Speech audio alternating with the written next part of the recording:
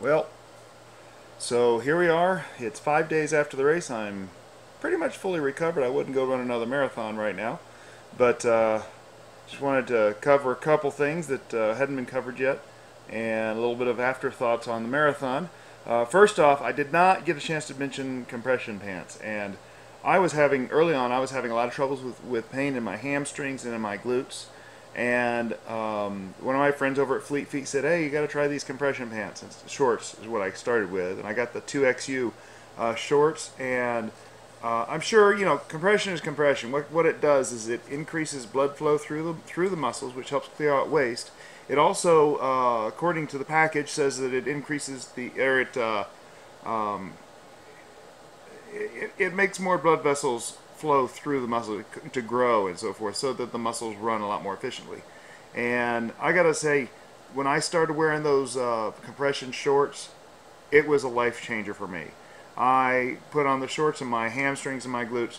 About the most I ever had after that was just a little bit of pain for a very short time. I mean, 30 seconds, and it'd be better. And it wasn't really a pain; it was more just discomfort. That was up to my half marathon I did last October. And then after that, it started getting cold, so I thought, well, I'm going to go on and get the pants. Well, it just so happened I also started having some issues with my calves and a little bit with my knees, but mainly with my calves and shins. And when I started wearing the pants, it was great. I call them my most expensive underwear I've ever bought. The pants are like $100. The shorts are, I can't remember, I think I paid 60 for them. That may be wrong, but it's close. But they were the best one of the best things at that point that I spent on that helped me survive. After the race on Saturday, I kept my pants on all day, and then I actually changed into the shorts in the evening and slept in my shorts, the compression shorts, all night, Saturday night, and wore them throughout Sunday. And it really made a big difference. After runs in the past, I have had twitches and Charlie horses. Well, no, I haven't had any Charlie horses, but just pains in my muscle and twitches is the biggest thing. But I didn't have any of that this time after 26 miles. So if you're having trouble, at least investigate the compression. The compression pants and compression shorts. I was really, really impressed.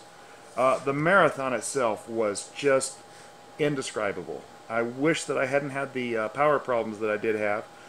My solar panel developed there was a little connection problem, and Rob Lewis, I'm going to come back with a review on that. They are replacing it. So they've told me where to send it and everything, and got my RMA number, and they're going to replace my solar panel and power back up. But basically what happened is, I think the solder joint on where the plugs into the bottom of the solar panel. I think that's what is faulty, and it may be a manufacturer's default, whatever. They're saying they're gonna fix it. So we just bought it just a couple months, not even, well, just over a couple months ago.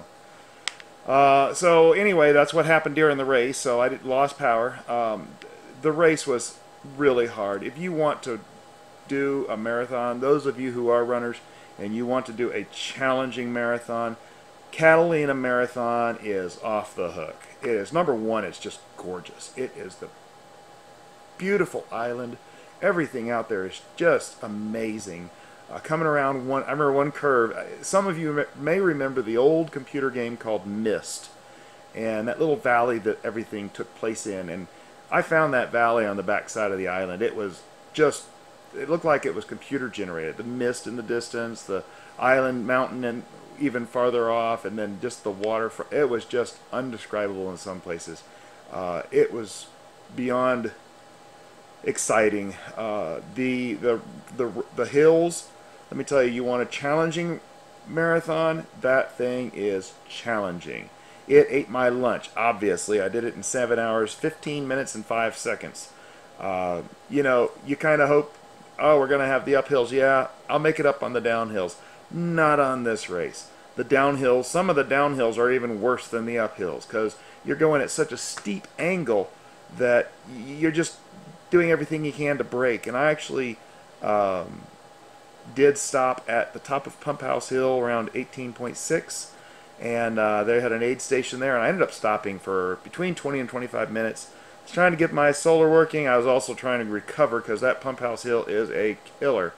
And I ended up meeting my friend Ray, and we walked a few miles together, and then I went on from there. He was stopping, taking pictures, and I discovered that every time I stopped, it was harder to get my legs moving again. So I told him, I said, if I stop again, this is after mile 21, if I stop again, I'm not sure I'll be able to go again. It took me about 30 seconds to get my legs to move again. So I just kept walking and running and walking and running the rest of the way, came down the mountain, came into town, 7 hours, 15 minutes, 5 seconds. I'm way down the list. I wasn't last, but I was not anything. I was last in my age group, so there you go. But anyway, it's a fantastic experience. The island is awesome. You got to spend a couple extra days up there. The Catalina Canyon Resort, which is where my family stayed at, is just fantastic if you want to take family and just have a honeymoon of a weekend. Outside, of course, the terrible experience of finishing a marathon. Also, Ray stayed at the Hermosa, which is a, he's the bachelor guy. They have small rooms, they have larger rooms, but they have a variety of different things. There are no chains of motels out there on the island, so you got to kind of pick what they got.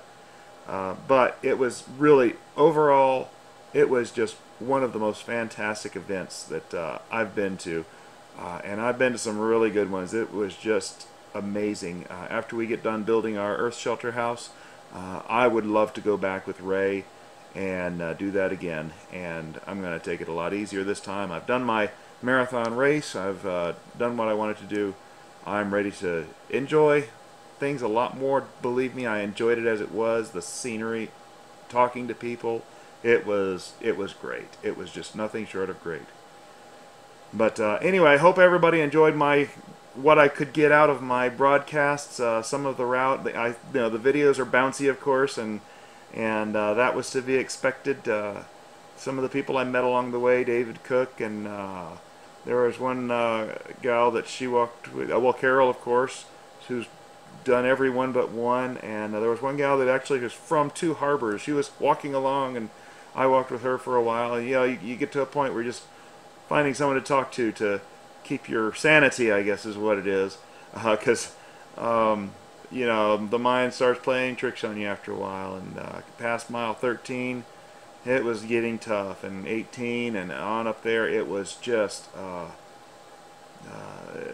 it was a challenge. There was a lot psychologically going on that I'd been told, and you just can't prepare for it quite enough because it'll hit you. Thank you so much, everyone, for all the posts and the support and the messages and everything. I hope you enjoyed the videos and found it somewhat educational. I hope someone out there finds it inspirational. Again, I'm just a guy. I'm not a trainer. I'm not a runner.